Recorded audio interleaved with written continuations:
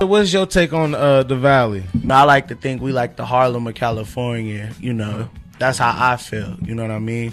Like, even back in the day, people used to drive for miles just to party with us, you know what I'm saying?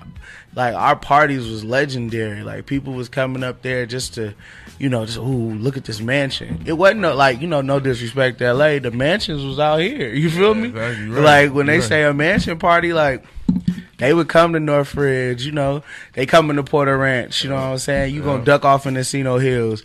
You gonna duck off in the back of Sherman Oaks, you know what I mean? So, you know, we got the best weed, you know. OG came from our city, you know what I'm saying? And it be diverse, you know, like it be Asians, blacks, Armenians, Persians, and we all get money together.